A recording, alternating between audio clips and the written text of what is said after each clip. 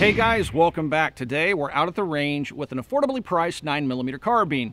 I get an awful lot of messages saying, Mac, why don't you talk about stuff that the rest of us can afford or all of us can afford? And I understand that. Keep in mind this channel's about things that I like to shoot, I like to enjoy, and things that I want to personally add to my own firearms collection. And I'm not always looking for affordably priced firearms. You know, price does play a factor in buying decisions, of course, but typically I'm looking for something in particular, especially when talking about surplus firearms, which is kind of the thing that I like to get my hands on the most. But that's the reason why I found myself over at Classic Firearms site again, because they always seem to have their hands on really cool surplus firearms. So I surfed on their site and I came across this FX9 Carbine, and I started reading about it, and the price seemed to be fair, $599. And I thought, what the heck, let's pick one up and give it a try. And what I found out about the gun is that it's made by Freedom Ordnance, but it was a collaborative effort between Classic Firearms and Freedom Ordnance to produce this 9mm carbine. They wanted to keep it affordable, but they wanted it to be reliable and well made. So the construction's all aluminum, and I'll just quickly go over some of the key features of the gun. We'll talk more about that later, but it has a standard 16-inch barrel. It is chambered in 9mm, has a 13-inch M-lock rail system on it, pick rail on top, 1913. It comes with everything you see here, with the exception of the Trijicon MRO and the Midwest Industries mount. So it does not come with iron sights, although over Memorial Day they did do a special that came with backup sights and 2 extra SGM tactical 30-round magazines. I was just on their site today. Today is the 30th, so we're past the holiday. The sale was supposed to end on the 29th, but it's still showing on their website, so maybe that sale is going to run for a little bit longer. But typically for $599, this is what you'll get, minus the sight system. Has UTG collapsible stock, and the fire controls are very familiar to you if you're used to the AR-15 with its T-handle and selector switch. So what we're going to do today is take it out of the box, which we've done obviously because I'm holding it in my hands, and shoot it for the first time. So I'm going to go ahead and lock the bolt to the rear using the standard AR-15 controls. I'm going to take this SGM tactical magazine with Freedom Munitions 9mm ammo loaded, and I'm going to pound away at one of those challenge targets downrange. Let's go for the IPSC style beater man-sized target, and again we're about 50 yards away. Let's see if we can hit them.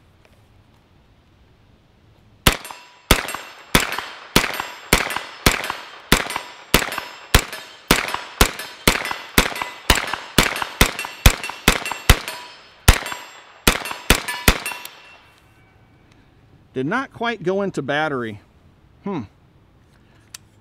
These SGM magazines fit just a little bit tightly.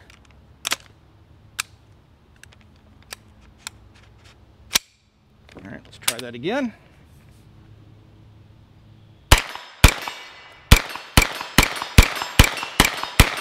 All right, locked open. These SGM magazines are interesting. I'm gonna have to check and see if I have some Glock magazines. I've had some problems with them in the past in terms of not being 100% reliable. Let's go dig around through the Jeep, see if we can find some Glock mags and give it a try. Now we're gonna see how well the FX9 runs some 124 grain Freedom Munitions. This is their Match Pro ammo. It's 124 grain ball, but you'll notice it has a little bit of a weird tip there on it. And so we're gonna run it and see if it likes this kind of blunted nose ammunition. We have 2 Happy Sticks. These are made by SGM Tactical. These are pretty close copies of the original Glock 30-round magazines, but these are, I believe, made in Korea, and they're offered for sale by SGM Tactical. So these are not Glock magazines. All right, and we're just going to run 2 Happy Sticks, and then I have an SGM Tactical 50-round drum. We're going to see how it works in the FX9. All right, here we go. I almost dropped my 50-round drum there. I will say these are not the most comfortable things to carry around. All right, gotta have big pockets.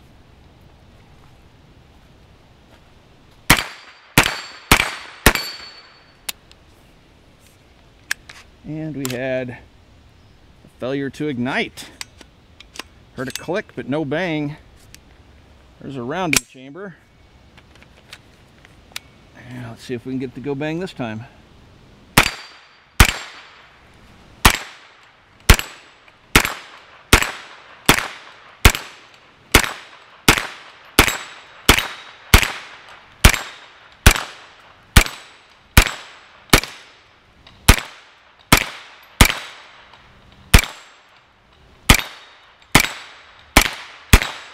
All right, locked open. Had one weird failure there. Don't think it was the ammo. There was no mark on the primer. Another 30 rounds. Weird. All right, so I let the bolt go home. I pulled the trigger and I felt the bolt go ka-chink and go home.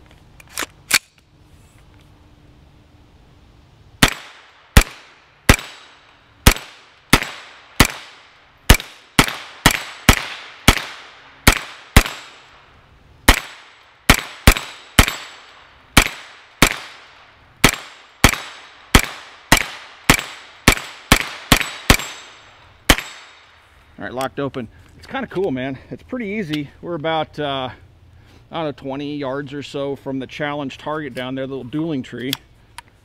Now, this magazine fits in a little bit tight. Should have 50 rounds in this one. Sure the bolt went home.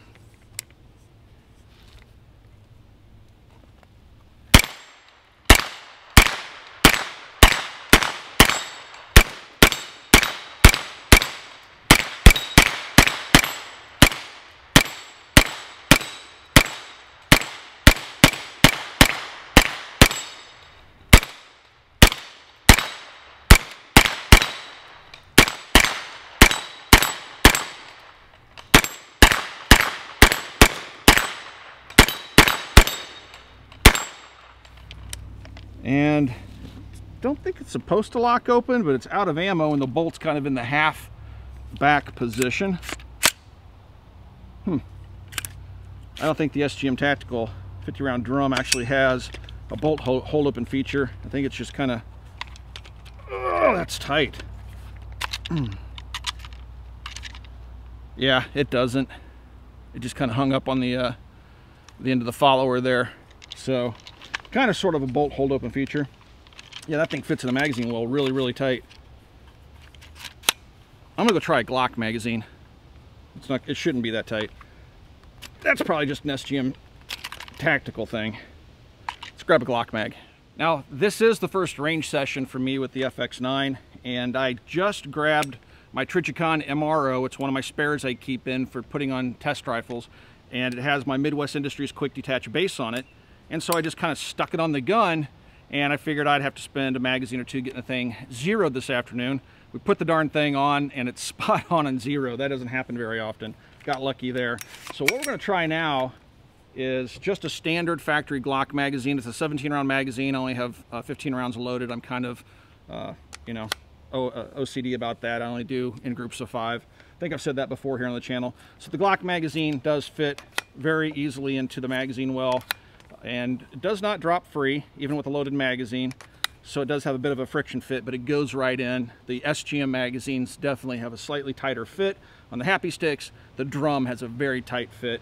So let's go ahead and see how it runs. The same Freedom munitions to 124 grain match ammo out of the standard Glock 17 magazine.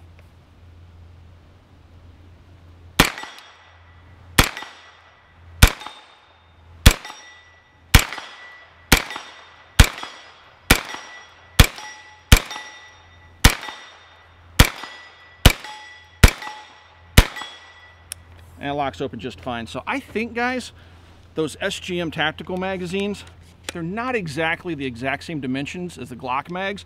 I'm thinking that when those failures to feed took place, that was actually the bolt hanging up a little bit on those SGM Tactical magazines because the bolt wasn't going completely into battery.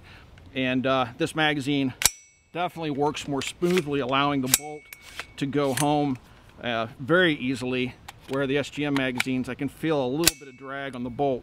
So I think you're going to find optimum performance with the FX9 using factory Glock magazines. I'm going to keep using the Happy Sticks that I brought out from SGM simply because I don't longer carry a Glock. I used to have like tons of Glock magazines in the Jeep. That's not the case anymore. I carry a CZ, so I have a bunch of CZ magazines, but I had to dig around to find a Glock 17 magazine. But fortunately, I have one factory original here, so we can shoot with it as well this afternoon. So Peaches, the name affectionately given to my Jeep, never seems to fail us.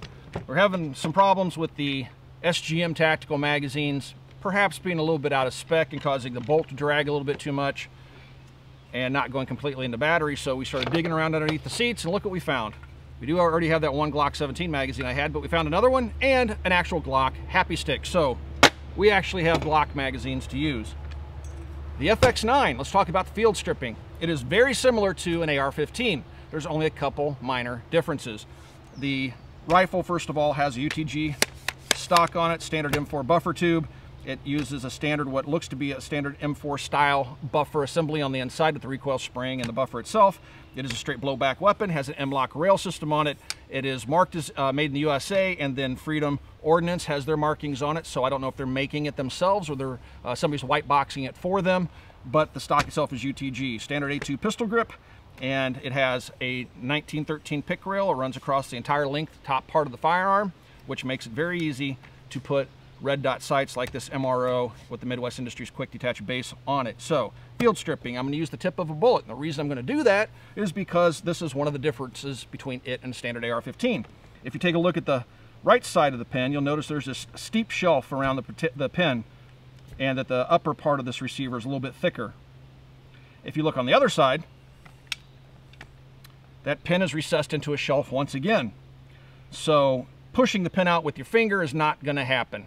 You're going to need the tip of a bullet. So I take a tip of a bullet, which in this case is a 6.5 Grindle, start that pin, very easy to do, flip her around, pull the pin out, and the gun hinges open and ejects its straight blowback bolt carrier. Well, I guess this is just a standard bolt. There is no carrier, straight blowback.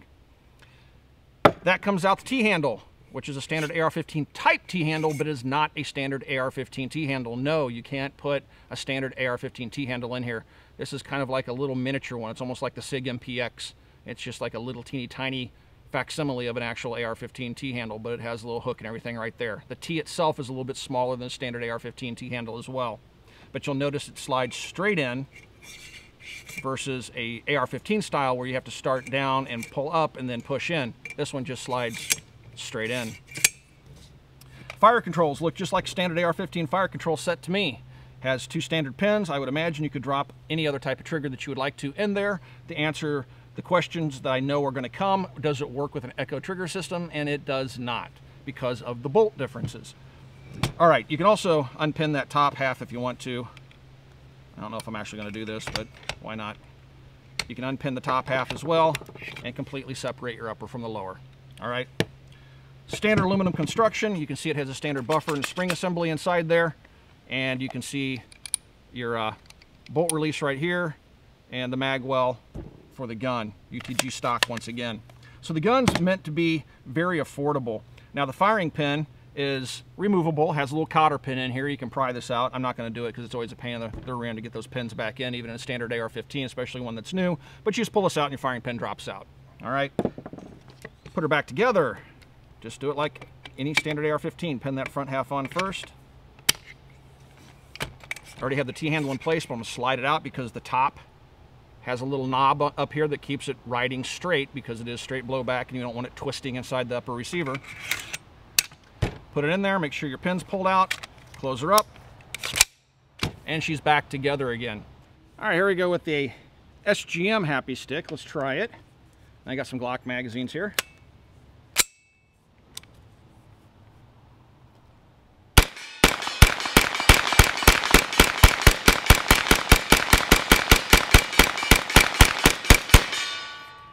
All right, she ran just fine. Now let's try a factory Glock 17 round magazine.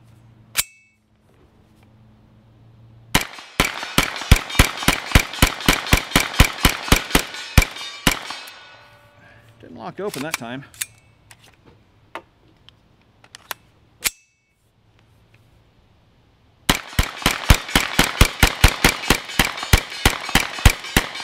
And she locks open. And now, I actually did find a Glock Happy Stick.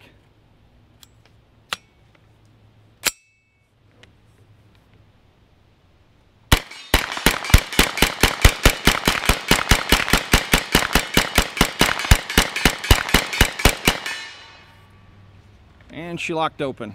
So there we go. It seems like we're having some perfect function out of the little gun right now. We just ran two 30-round magazines and two 17-round magazines. Again, this is its first range session.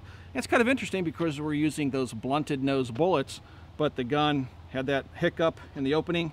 But yeah, let's shoot it some more. I think we have about 500 rounds here this afternoon. We'll see if we can't put most of those through the gun.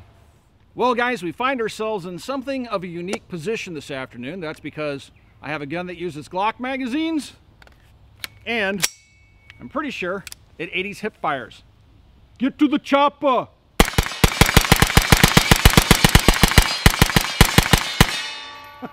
That was just my trigger finger. Let me see, I got some 17 round magazines in here too. I said get to the chopper! That thing's got an awesome trigger in it. Holy cow!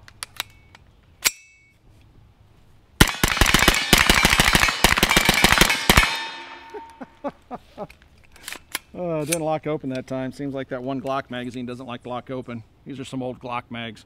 But that's actually pretty cool, man. That trigger rock and rolls. What a fun little gun. Sorry, my Arnold impersonation sucks. So we bring you guys along real time in these videos. We show you malfunctions and we show you everything we can. And now we're actually going to show you some redneck engineering. So what we're going to do, and this isn't all that complex, is we're going to take my Revolution 9 suppressor and we're going to see if it fits on this gun. I'm assuming it uses a standard 1/2x28 thread. And I have a good old-fashioned crescent wrench from Inside Peaches. And let's go ahead and see if we can break this loose. And it does have a crush washer on there. Hopefully that'll come right off. It did, so the crush washer isn't overly crushed, which is good. Sometimes you have to cut those darn things off. It looks like a 1/2x28. It feels like a 1/2x28. I hope I didn't, thank goodness I didn't bring a boosted suppressor. Sometimes you'll see me shooting suppressors that have boosters on them, and you're not supposed to do that. I have a couple of these cans. And let's back it all the way down till it hits that shoulder. Snug her up. And gentlemen, we have ourselves a suppressed FX9. All right, so digging through Peaches, I managed to find a case of 147 grain Freedom Munitions ball.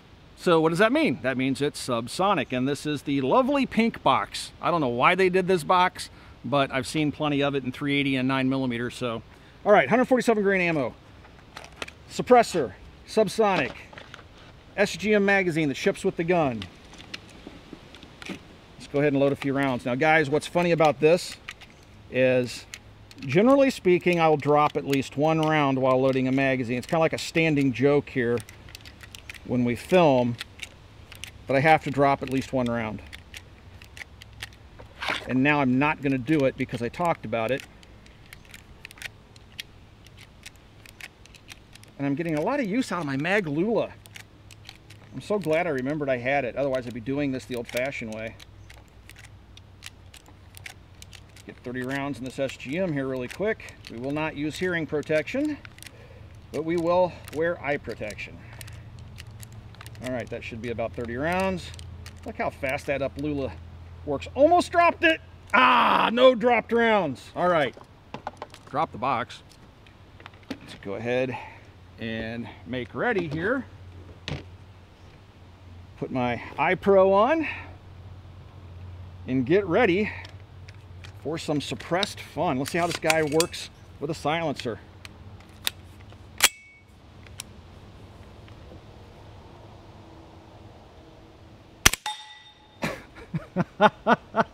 All right, I know you guys get mad at me when I shoot steel targets with subsonic ammo, so let's go ahead and shoot a dirt berm. I can honestly say the clicking of this bolt is louder than the gunshot. It's actually quite loud, that clicking of the bolt. I don't know if it's not hearing safe, I don't think it is, but I'm deaf anyway. All I know is this is fun.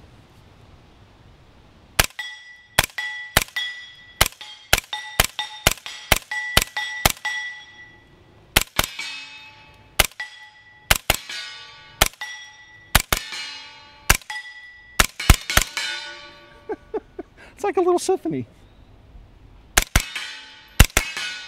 Look how fast I can control those shots. Well, guys, if you're wanting to buy one of these to suppress it, I would say it makes a fairly decent suppressor host. No malfunctions, and really easy installation, standard 1/2x28 thread.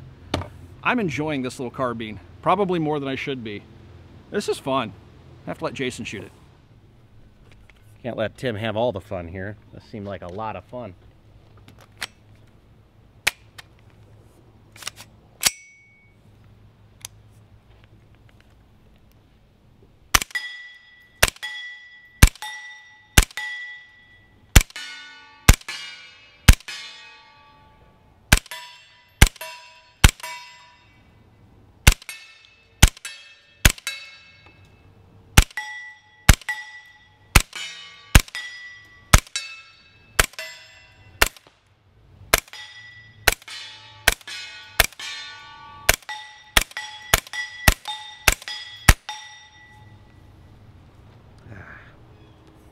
That's really nice. That is really nice. Well, we've put just over 700 rounds to the gun so far this afternoon with a mix of ammunition. We have some 124 grain hollow point pro match, and we have some 124 grain ball, and we have some 147 grain subsonic, all from Freedom Munitions. And with the exception of a couple of bobbles that we saw at the beginning of our shooting session, which I think we traced to a magazine, which we've taken that magazine out of the loop, we've had no more malfunctions this afternoon at all. And again, to the tune of about 700 rounds. So am I happy with the FX9 Carbine? Yes, I am. I mean, at $599, that's a pretty darn good value today. I was kind of uncertain about it. I always think, at that price point, something might not be so hot. This particular example, which is a sample set of one, I always warn you guys of that. Never buy something based strictly on my opinion, but certainly never sell anything based strictly on my opinion, because they usually just have a sample set of one. But this sample set of one is running like a top, and we've had a lot of fun with it this afternoon. We lubed it up before we started shooting this afternoon, as we always do with new firearms. We haven't put a drop of lube on it since, and 700 rounds later, we're still having no malfunctions, and we've been running it suppressed for the last part of the afternoon. Now it's time to bug out of here and go grab some lunch. We have our favorite little Mexican food restaurant that we don't go to nearly enough anymore now that we've moved Copper Custom to a new location, and we're going to go do that this afternoon. So we're looking forward to that. Guys, I'm going to ask you to do something. Go to the link down below and join the NRA. The NRA is going on the offense under new leadership with Pete Brownell at the helm, and we're going to start to undo some of these draconian gun laws that we live under.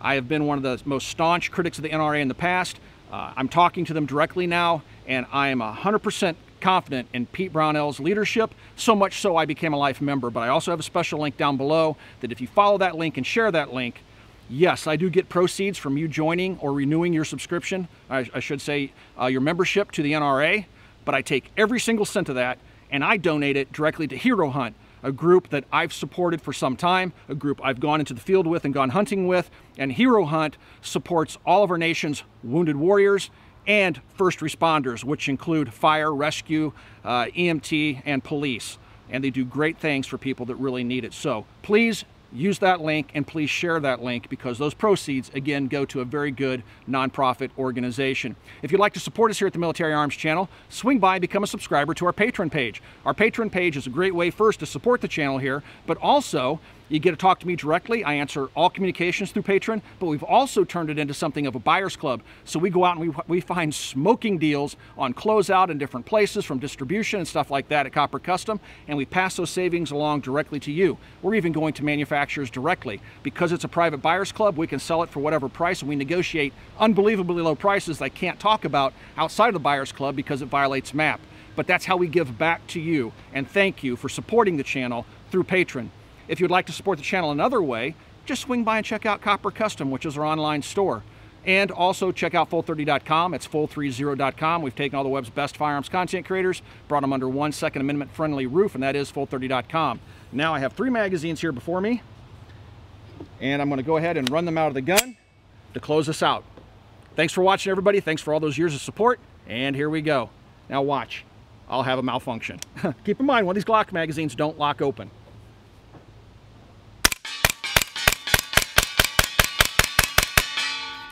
It's not that one, it's this one.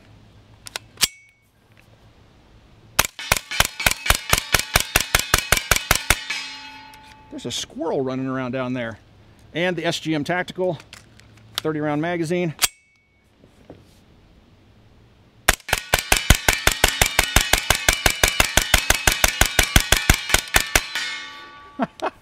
I love this little thing. That's a lot of fun. Thanks for watching, guys.